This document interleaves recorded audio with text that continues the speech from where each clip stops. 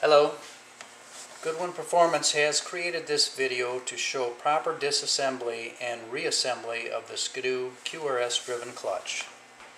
After removing the shaft and pulley assembly from your Ski-Doo, whether it's generation 1, 2, or 3 belt deflection adjusters, remove that. Install the QRS spring compressor tool.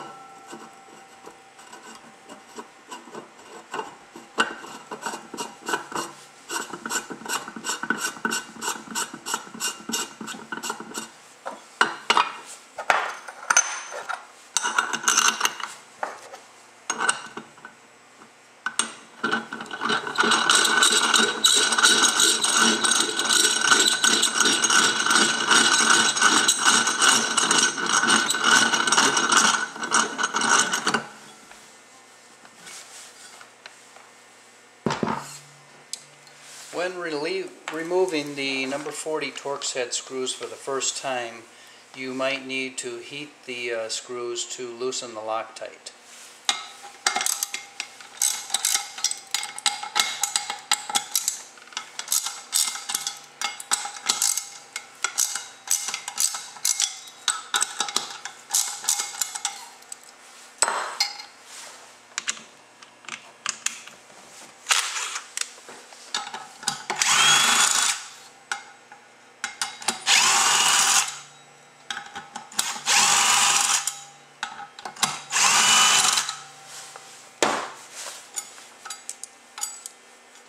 Also on disassembly, take note that there are balance marks, little arrows on both sides of the sheaves.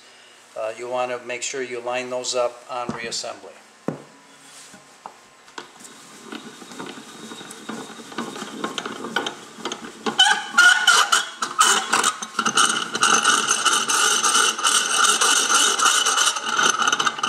You'll also want to make note of when you remove the helix.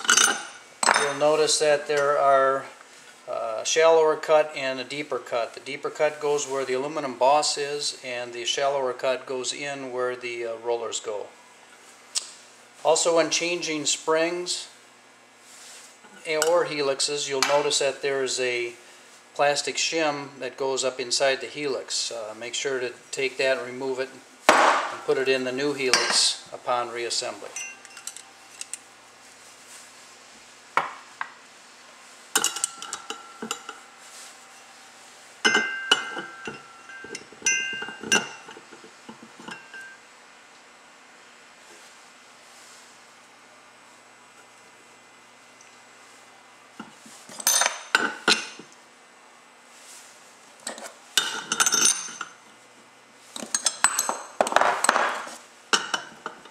On reassembly, make sure the spring is seated in the clutch as well as in the helix.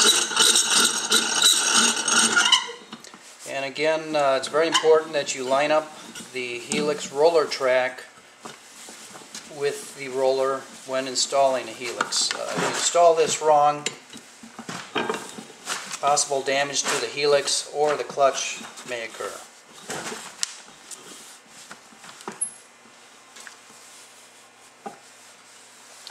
We recommend applying some blue Loctite to the screws, help sustain those.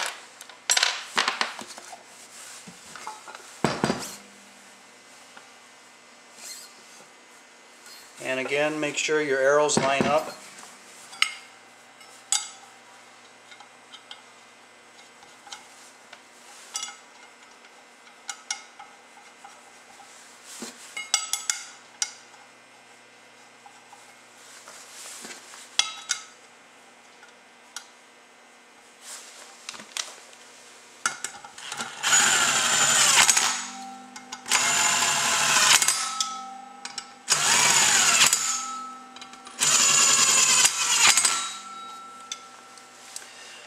The torque spec on the helix screws are 32 Newton meters or 24 foot-pounds. Thank you.